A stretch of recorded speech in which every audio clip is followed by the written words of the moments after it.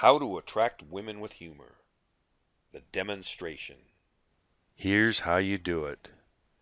Imagine this scene. I enter the softly lit club with great anticipation. The sensual sounds of a jazz quartet welcome me. The music is blending in with muffled conversations highlighted by an occasional outburst of laughter. Assorted eye candy adorns the room in the form of shapely, breathtaking babes in revealing outfits. The sexual tension in the air permeates my senses.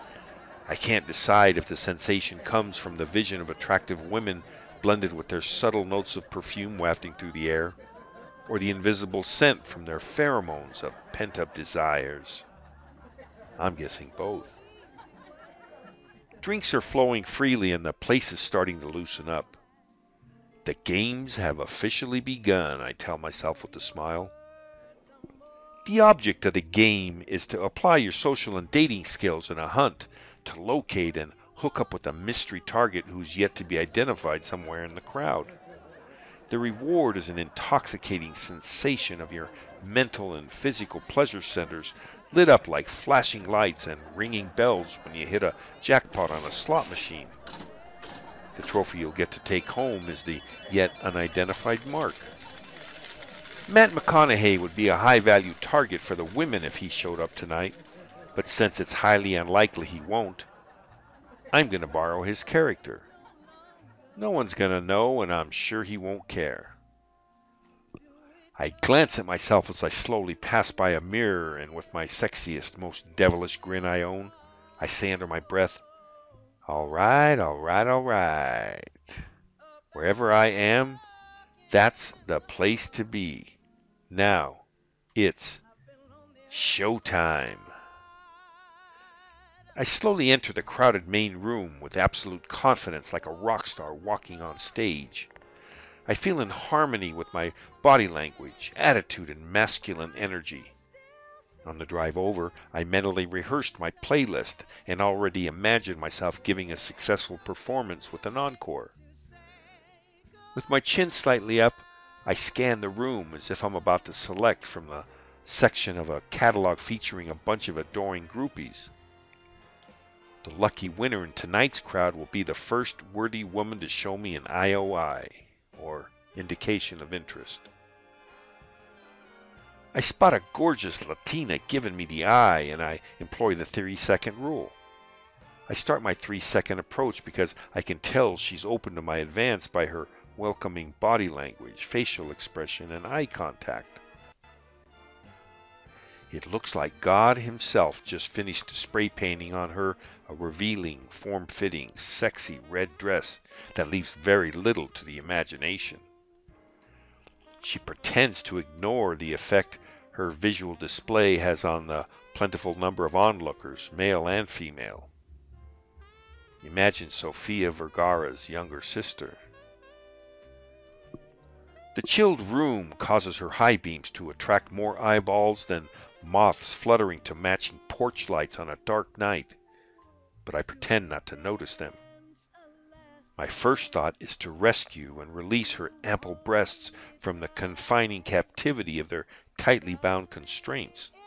Only then can I comfort and console them with tender caresses and kisses because, after all, I am that sensitive, thoughtful type of guy. She is stunning. Her full, moist red lips perfectly match the color of her dress. Her lingering, seductive eyes causing me a primal arousal that desires its fulfillment, but I temporarily put that thought on hold because I can't be distracted from my mission. I make my move. I tell myself to stay focused because this is where most amateurs typically fail. I'm not an amateur. She's chatting it up with a few girlfriends as she watches me approach. Then she flashes me the smile. All of a sudden it feels like I'm on stage under a spotlight. A hush comes over the room, and I imagine everyone is now watching us out of the corners of their eyes, trying to listen inconspicuously. They are waiting and wanting to see what's going to happen next because they know I'm about to make my move. I slowly stroll over and stand beside her as I look out at the crowd. I can feel her gaze, and tension builds slightly as I wait for just the right moment to ask her casually, "So, do you know when the attractive women are going to get here?" Suddenly, as if the DJ loudly scratched the needle across a record, it seems like everything reverts to normal.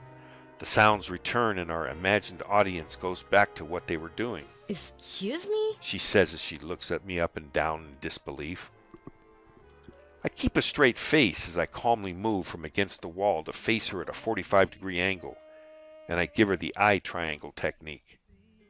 I slowly look at her left eye, over to her right, then down to her luscious lips where I allow my eyes to linger for a few split seconds longer. I force myself to look into her captivating eyes instead of her amazing breasts, which, by the way, requires incredible discipline and restraint on my part. "I was just testing you," I tell her with a slightly mischievous grin. Testing me for what? She laughs cautiously. "To see how you would react. I'm doing some research for my work." Well, I'm glad to know you were just teasing. So, what kind of work do you do? "I teach sign language to the blind," I tell her matter-of-factly while I admire the manicure on my right hand. She pauses a second to think and says with a quizzical look, You do what? "You know." I then demonstrate by faking the hand signs to the YMCA song. Well, how can they see your hand size if they are blind? I look at her for a few seconds in mock disbelief. "Because I sign in cursive," I tell her. I write cursive in the air with my finger, and I then look directly at her, shaking my head. "Duh." She playfully punches me in the arm. With my devilish grin, I tell her, "But you really have to be careful when you flash signs, because one time some Mexican gang members came over wanting to know where I was from." "Where you from, ese?" I tell her in a raspy voice using my best gangster impression. "My homeboys say they don't know where." And then I quickly repeat the hand sign again. "Is." She cracks up and looks at me as if I'm crazy. I can tell we're starting to connect. I pause and use the triangle technique again. "So enough about me. Tell me about yourself. What brings you out here?" I ask her. "And don't tell me your car." I don't know. I heard this is a good place to come, meet some new people, and maybe have a few laughs. "Well, I don't know who told you that, but you've obviously been misinformed," I firmly tell her. "This is supposed to be for adults. Didn't you see the no childish horseplay sign above the door? In fact, I happen to head up the no childish horseplay committee, so keep it clean. I'd hate to have to write you up." What brings you out here tonight, Mr. No Childish Horseplay? "I have a two-seater moped," I tell her. "You probably didn't see it out front because I had it valeted, but if you're nice, I just might take you for a ride on it later," I tell her with a serious wink. I feel an awkward moment of silence coming on, so I tell her with a slightly judgmental tone, "I don't know if I should even be hanging out with you because you know what they say about women who wear red dresses." Sensing a tease, she rolls her eyes and smiles. No. What did they say? I lean in closer as if I'm genuinely serious, and I softly tell her, "They say..." I step back and look away, shaking my head. "Never mind. I should have never brought it up," I chuckle. You can't do that. What did they say? She insists, playfully tugging on my arm. I hesitate, and I weakly resist, and I finally say, Okay. What they say is..." I reach for her waist and gently pull her closer to smell her hair and whisper in her ear, "They say..." I pause again to lean back and look deeply into her eyes. "You know, you might be attractive and cool, but I don't know if I can trust you with what they say." She laughs and says, Oh, and why is that? I give her the Clint Eastwood squint. I look at her quizzically and tell her, Because there's something really different about you, but I haven't figured it out yet. You're like a mystery. A mystery? A mystery? What are you talking about? No, no, no. Now you're trying to change the subject. Why do you think I'm a mystery? And don't think I'm going to forget to ask you about what they say. Now you're just trying to mess with my head and confuse me. I move in closer again as if I'm about to share a secret. With my hand on her waist, I subtly guide and isolate her from her friends. At the same time, I move her so she is now facing only me with my back against the wall. It now looks like she just pinned me against the wall. This maneuver causes the other women nearby to take notice, but she's not aware of it because her back is to everyone. This one subtle move now makes me seem more desirable to the rest of the women watching, as I notice more of them starting to watch me. I tell her, you're a mystery because you're hard to figure out, but I will. Just give me some time. In fact, I'd nickname you Mr. E, but since I can clearly see you're not a mister, I approvingly look her up and down again. I think you'd make a perfectly good Mistress E.